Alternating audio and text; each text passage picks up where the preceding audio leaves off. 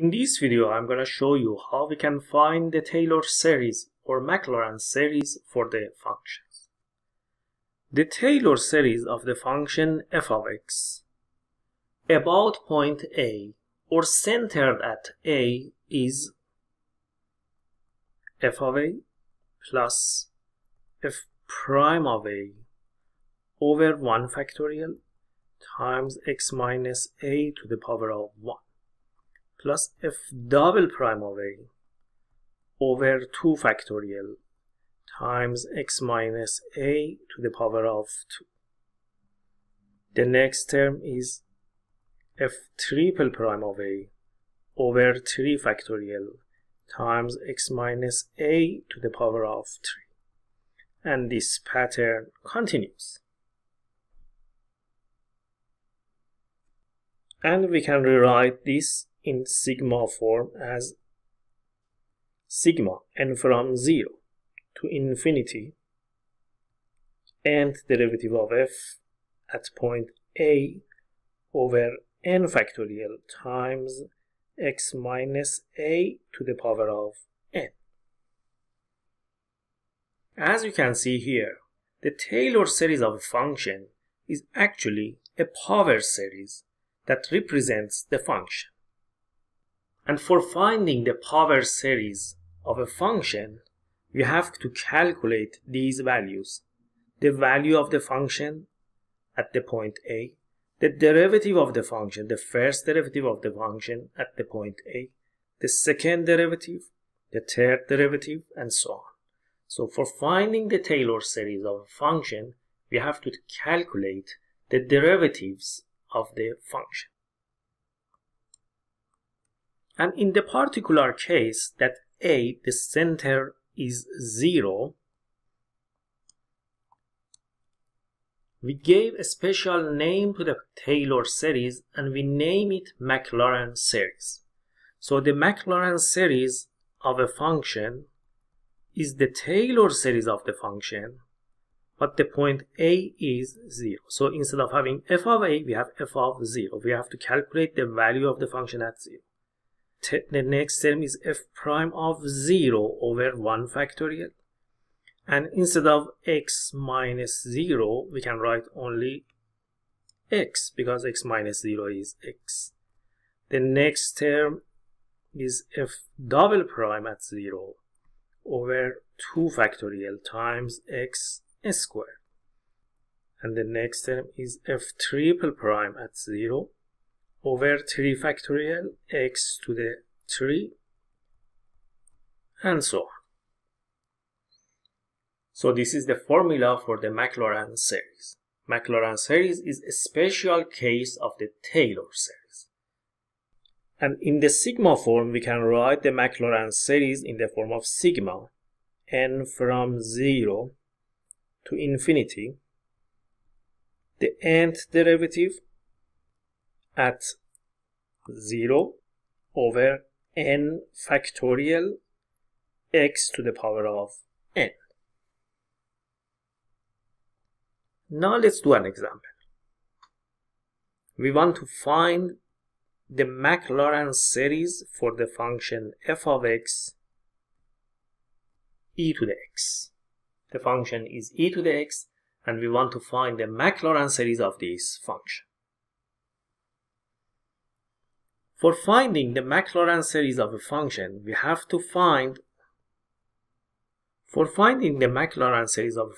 we have to calculate these values: f of 0, f prime of 0, f double prime of 0, and so on. For this function, f of 0 is e to the 0, and e to the 0 is 1. Now we have to calculate the derivative of this function. F prime of x, derivative of the function e to the x, is the same function. It doesn't change. So f prime at 0 is the same value, e to the 0, and e to the 0 is 1. The second derivative is also the same function, is e to the x. And so f double prime at 0 is again e to the 0, which is 1. As you can see, for this special function, all of these values are the same. And so, the Maclaurin series for the function e to the x is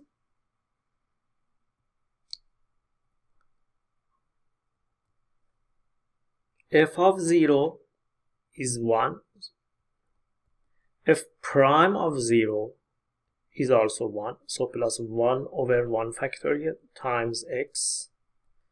F double prime at 0 is also 1. All the derivatives are 1 times x squared.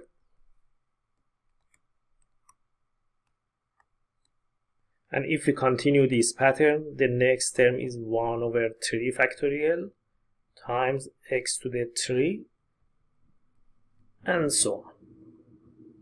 And in the sigma form, we can write this as sigma n from 0 to the infinity. All the derivatives, the nth derivative as at 0 is always 1. So it is 1. The numerator in all of our terms is 1. So in numerator we have only 1. And in denominator we have n factorial times x to the power of n. As you can see, in these terms, always the power and this number are the same. So we have x to the n, in denominator we have n factorial. And this is the Maclaurin series of the function e to the x. So the Maclaurin series of e to the x is 1 plus 1 over 1 factorial x, 1 over 2 factorial x2, 1 over 3 factorial x3, and so on. Now we want to use the Maclaurin series of the function e to the x for finding the Maclaurin series of these functions. First, we want to find the Maclaurin series of e to the power of 2x. In two methods, we can find the Maclaurin series of e to the 2x. One way is to use the formula for the Maclaurin series again, and we have to find the derivatives of this function, and we can find the Maclaurin series. But the easier way is to use the Maclaurin series of e to the x. We know that when we have Maclaurin series of a function, we can replace x with different things like 2x, 5x, negative x, x squared, x to the 3. And so, for finding the Maclaurin series of e to the 2x, we can replace x with 2x. So simply we can find the Maclaurin series of e to the 2x. And so the Maclaurin series of e to the 2x, 1 plus 1 over 1 factorial times 2x. 1 over 2 factorial times 2x squared. 1 over 3 factorial times 2x to the 3.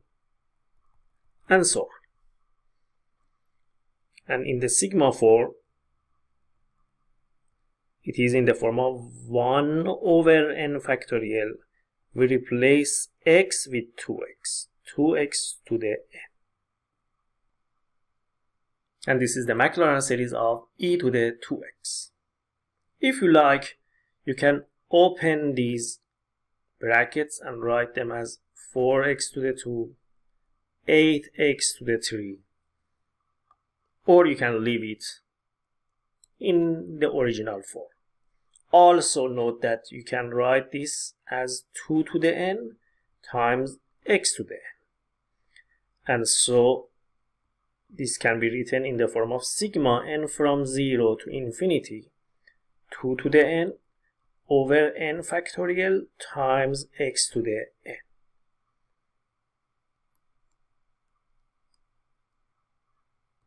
Also, we want to find the Maclaurin series of this function x to the power of 3 times e to the x.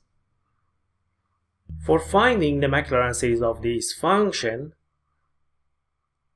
note that the difference between this function and this function is that here, e to the x is multiplied by x to the 3.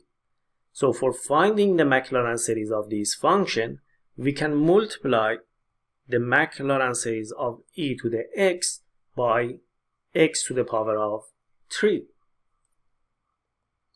So easily we can find the Maclaurin series of this function. So we have to multiply every term in the Maclaurin series of e to the x by x to the 3. If we multiply 1 by x to the 3, we get x to the power of 3. If we multiply 1 over 1 factorial x times by x to the 3, we get 1 over 1 factorial x to the 4. 1 over 2 factorial x to the 5. 1 over 3 factorial x to the 6, and so on. And the sigma form of the answer is sigma n from 0 to infinity 1 over n factorial x to the power of n plus 3. When we multiply x to the n by x to the 3, we add the powers, and so we get x to the n plus 3. And finally, we want to find the Maclaurin series of this function, x times e to the negative x2. This seems a bit harder. Actually, for this one, we have to do two operations. First of all, note that instead of e to the x, we have e to the negative x2. To convert e to the x to the e to the negative x2, first of all, we have to replace every x here in the Maclaurin series with negative x2. So first we have to find the Maclaurin series for e to the negative x2, and then we can multiply it by x. So for finding the Maclaurin series of this function, first we have to find the Maclaurin series for e to the negative x2. For finding the Maclaurin series of e to the negative x2, we have to replace every x in here with negative x2. 1 plus 1 over 1 factorial times negative x2. 1 over 2 factorial times negative x2 squared. 1 over 3 factorial negative x2 to the 3, and so on. And the sigma is sigma n from 0 to infinity 1 over n factorial times negative x2 all to the power of n.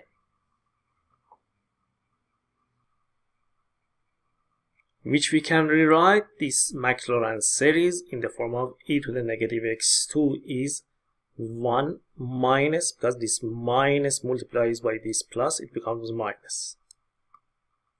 1 over 1 factorial is 1, so we have minus x2.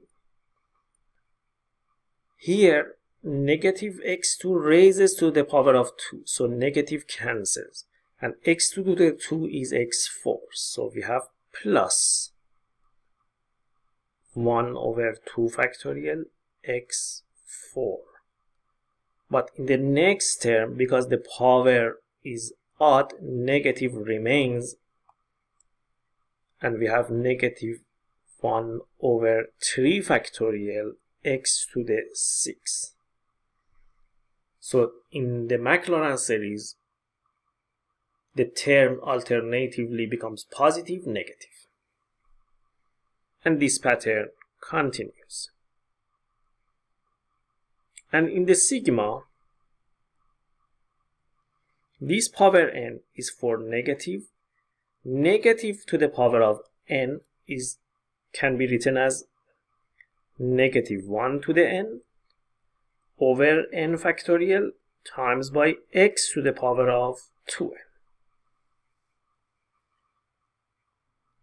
Now we are ready to find the Maclaurin series of this function. For finding the Maclaurin series of x times e to the negative x2, we have to multiply this by x. 1 times x is x minus x squared times x is x to the 3.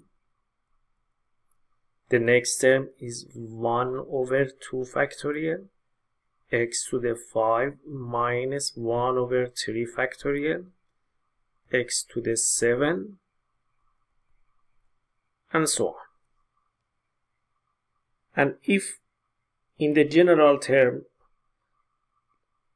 here we multiply this by x, when we multiply x to the 2n by x, we get x to the power of 2n plus 1. Because the power of x here is 1, if we add the powers, we get x to the 2n plus 1.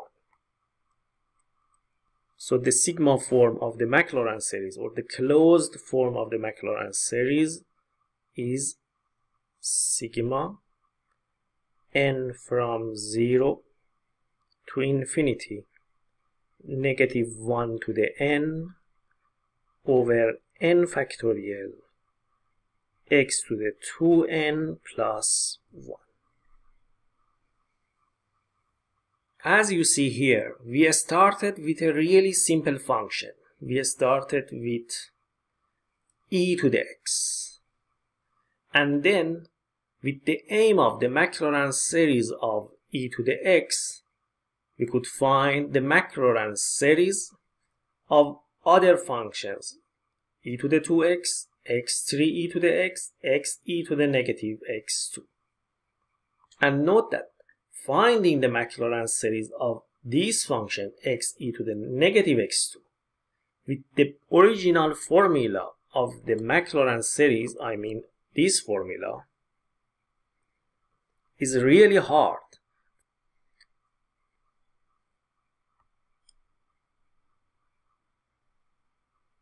In this example, we want to find the first 3 non-zero terms of the Taylor series of the function cube root of x about 0.8. First, let me remind you that formula of the Taylor series about point A in general.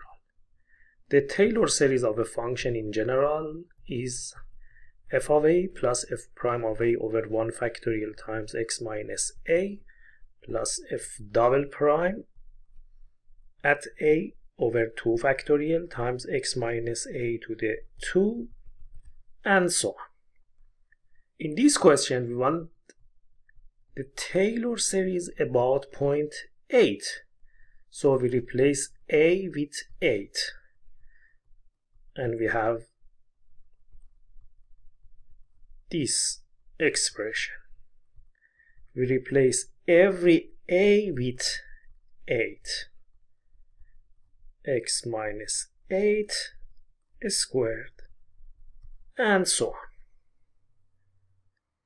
For finding the first 3 non-zero terms, we have to find f of 8, f prime of 8, and f double prime at 8.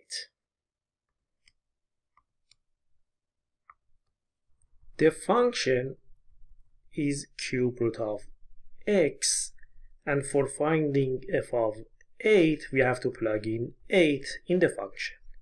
Cube root of 8 is 2. For finding derivative of cube root of x, we can write it as x to the 1/3. And so f prime of x is 1/3 x to the power of 1/3 minus 1. 1/3 minus 1 is negative 2/3. And for finding f prime of 8, we have to plug in 8 for x. We get 1/3, 8 to the negative 2/3. 8 to the power of negative 2/3 is 1 over cube root of 8 squared. For calculating cube root of 8 squared, you can raise 8 to the 2, which is 64, and cube root of 64 is 4. This is one way that you can calculate this. The other way is to first calculate cube root of 8. Cube root of 8 is 2. Then raise the answer to the power of 2. 2 to the 2 is 4. So this equals 1 over 4.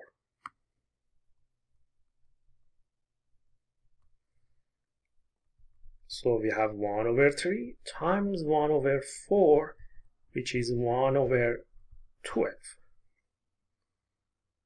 For finding f double prime of x, we have to take derivative of f prime of x again. For finding derivative of 1/3 x to the negative 2/3, we have to bring the power down.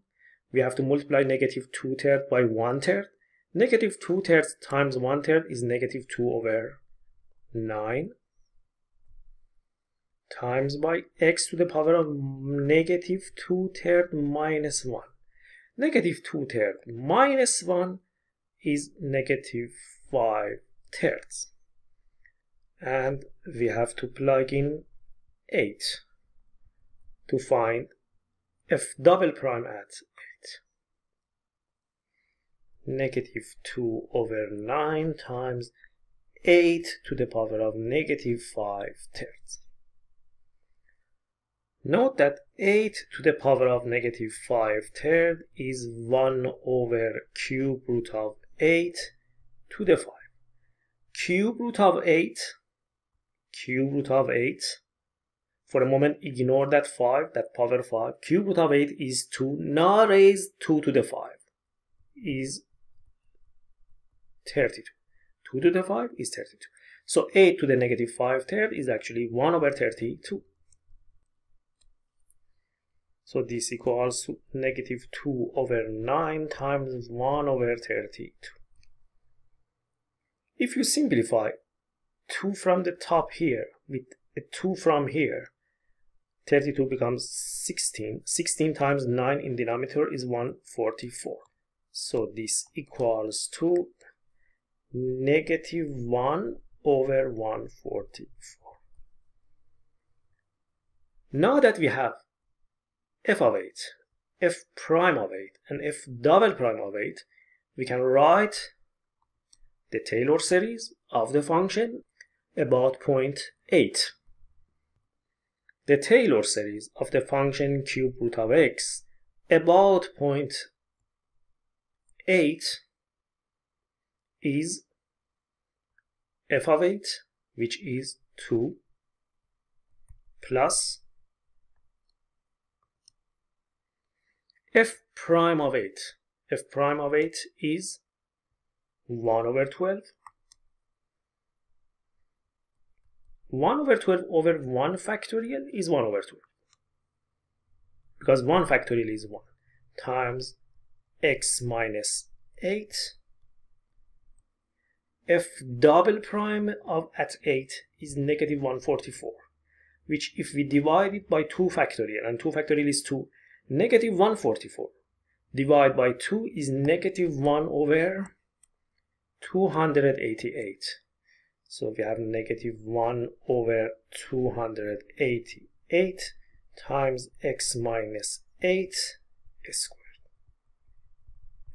And so on. We don't need to write the next terms because in the question we are asked to find only the 3 non-zero terms. 2 is the first term of the Taylor series. This expression is second term of the Taylor series, and this is the third term of the Taylor series. Let's do another example. In this question, we want to find the Taylor series of the function ln of x about point 1. So we want to find the Taylor series of the function ln of x centered at 1. Let's start with the formula of the Taylor series. The Taylor series of a function in general is f of a plus f prime of a over 1 factorial times x minus a plus f double prime x minus a squared, and so on.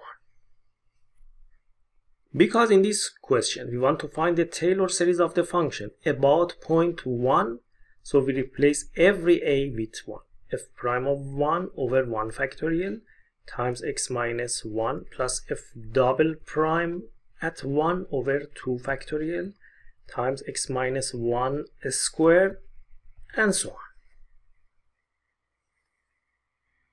So for finding the Taylor series of this function, we have to find f of 1, f prime of 1, f double prime of 1, f triple prime of 1, and so on. F of x is ln of x, and so f of 1 is ln of 1, and we know that ln of 1 is 0. F prime of x, derivative of f of x, derivative of ln of x is 1 over x, and so f prime at 1 is 1 over 1, which equals 1. For finding f double prime of x,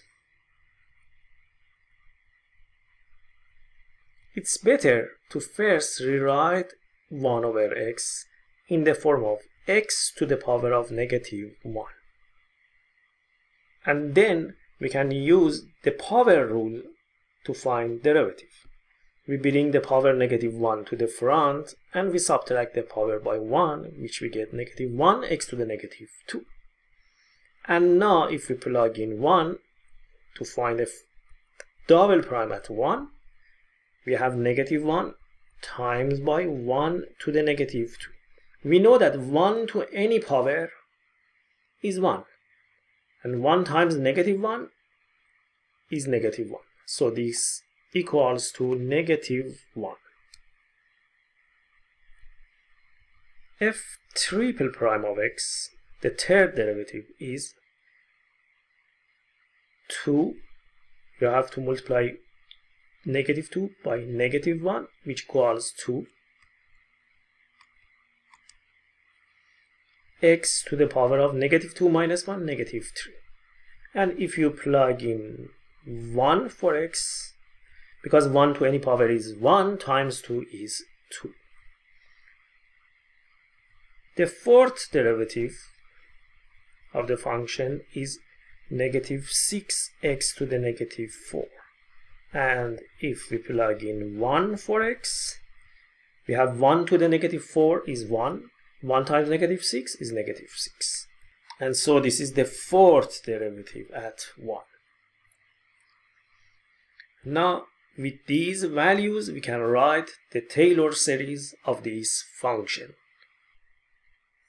So the Taylor series of ln of x is f of 1. F of 1 we found here is 0. So the first term is 0, so we don't need to write 0.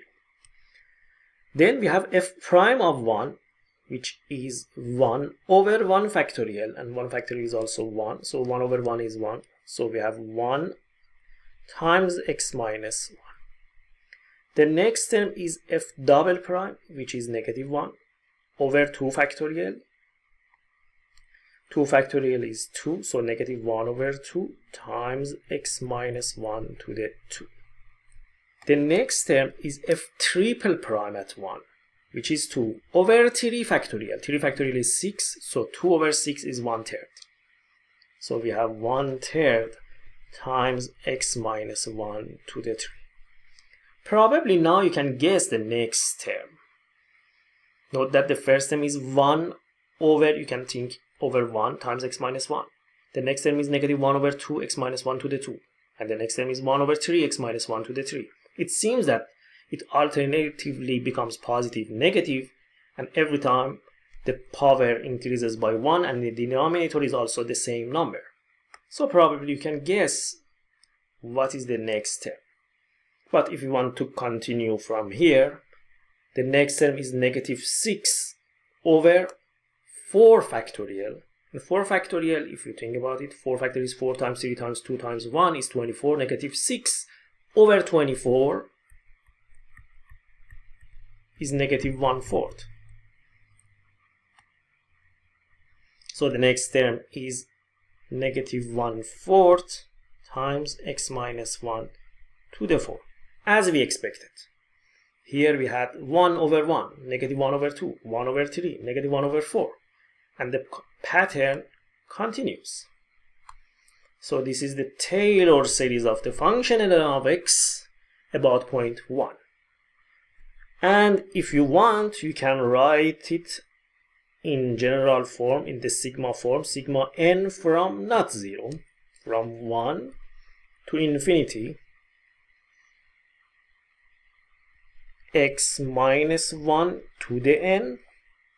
Always in numerator we have 1 or negative 1. The first one is 1, the next one negative 1, positive 1, negative 1. So alternatively changes.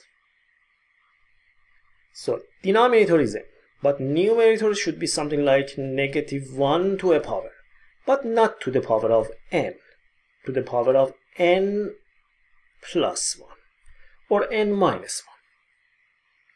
The reason that you have to put n plus 1 is that when we put 1 for n, we want the first term to be positive 1. And negative 1 to the power of 1 plus 1 is negative 1 to the 2, which is 1, as we have here.